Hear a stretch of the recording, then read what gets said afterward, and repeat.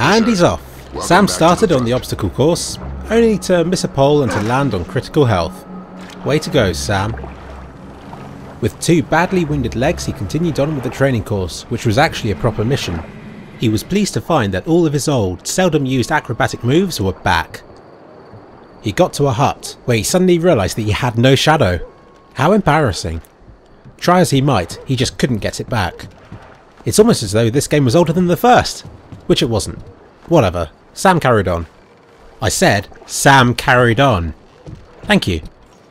Here's a comparison with the first game, in the unlikely event that you were interested. And yes, it halves the screen's resolution when you're in night vision mode. And no, the original game didn't do that. The mystery deepens. Non-lethal and alarms at flat 0. We can't endanger the hostages. Ha! As if Sam would endanger the lives of hostages. Shoot out the light, or eliminate the threat. Damn it, Fisher. We weren't supposed to have any casualties. Oh, it's one of the annoying missions. Damn you, mouse acceleration. The guard wasn't going anywhere in a hurry, which is lucky, as Sam battled with the controls since he was apparently stuck to a wall. Not only did the new moves confuse the controls, but the jump button no longer made Sam stand up from a crouching position. Oh no, it made him do a crouching jump. In the face! Sam seemed a bit out of practice, which is to be expected for somebody old enough to be a granddad, though he'd be a granddad who would kick the younger generation's asses. Sam hadn't forgotten what these things did.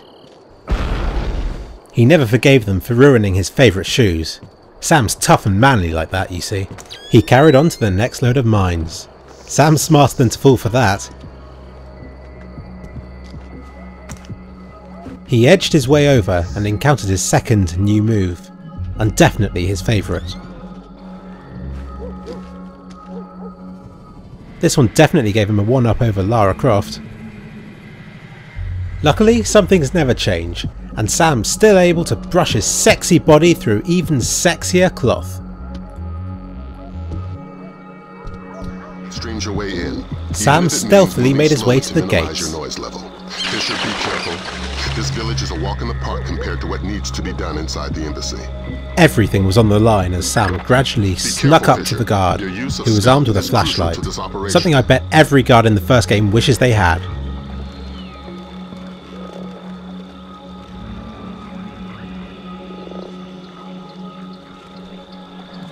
In the face. Sam wasn't sure if the large open areas, decals and more open-ended gameplay suited the engine, which seemed to be struggling to handle everything. Something wasn't right when his beast of a gaming PC was chugging along at about 40 frames a second. And this was without shadows. In fact, we want you to make a new friend. Sam made a new friend. Splinter Cell had finally realised that it was a cheesy series, so it produced this scene. I need information. I don't speak English. I'd be willing to bet your neck that you do. I know a little English. Good to hear. I'm going inside to meet your friends. Anything I need to worry about? They have guns. I'm shocked and amazed. Sam loved every second of it. My men planted the mines on our way out. We had to escort to defend the village. Escort who? Nothing. Escort who? Nobody. I made a mistake. Escort who? I don't know his name. Somebody important to Sedano. He's got an American accent and one of his legs is fake. A bald man with dead eyes. A fake leg? Yes. Go ahead and kill me, that's all I know. Go ahead and kill me, that's all I know. And that's how Sam lost his first friend that he had ever made. Valum, you there?